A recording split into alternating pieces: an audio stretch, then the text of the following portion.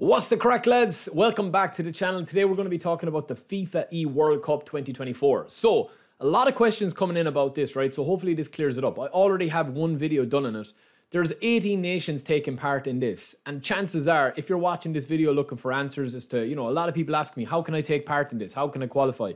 It's already past the qualification stage. And now we're into round 3, which is going to be a tournament between the nations. And I'll show you that in a second here, right? There's obviously the top players from each nation going to be battling it out in round 3 for the ultimate prize of actually representing your nation at the event proper once it's gone out of the qualifying rounds. So you will have noticed a couple of days ago, or maybe 2 weeks ago, this tournament was available in the events for everybody. This FIFAe World Cup 2024 tournament to take part in tournament-based events.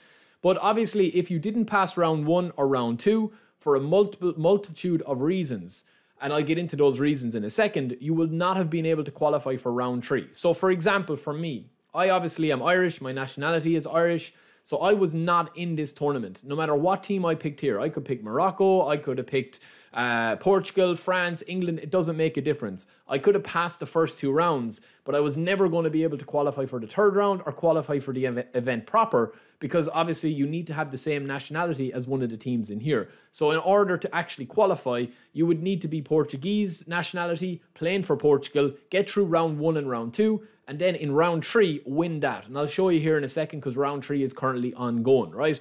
But I want to know your thoughts on this. As you see here, round 1 was a teamed event that everybody could play with rewards, right, against the AI. The 2nd round was a PvP, and then the 3rd round is obviously ongoing at the moment. And they've obviously tweeted out about this right now on FIFAe or at FIFAe, and Konami have actually tweeted out about it as well.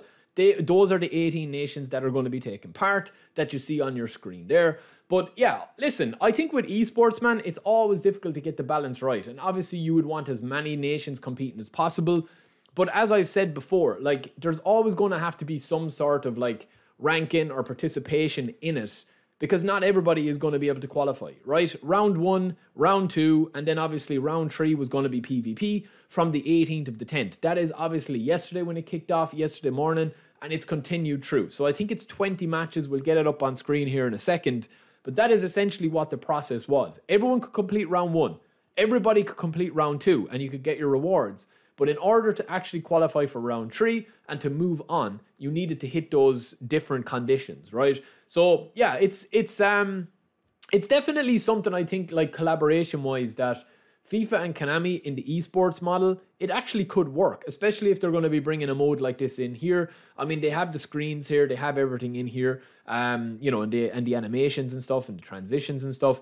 So it will be very interesting to see if there's anything that comes in the future. As I said, I have a full video done on this already, where we've talked about this at length already. So it is going to be interesting to see what happens once this tournament is over, what kind of numbers that they're getting.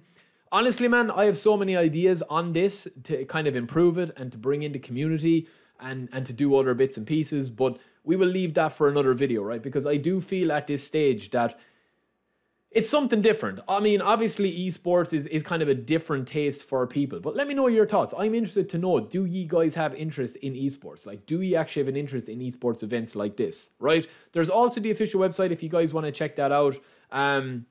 And as I said earlier, this is a Portuguese player, Clap IMV, obviously a very high-skilled player. 20 wins, as you can see there on the leaderboard. They are already going through the round 3, right? So yeah, as I said, man, just a bit of information there. I'm just more interested for myself as to like who the esports is actually, like, is it to you or is it to me or is it to somebody watching this video? Are you guys interested in the esports, or is it just something that you just have no interest in terms of, the people watching, in terms of people actually qualifying? Let me know what the crack is. Other than that, boys, I will talk to you later. Peace. Don't forget to subscribe.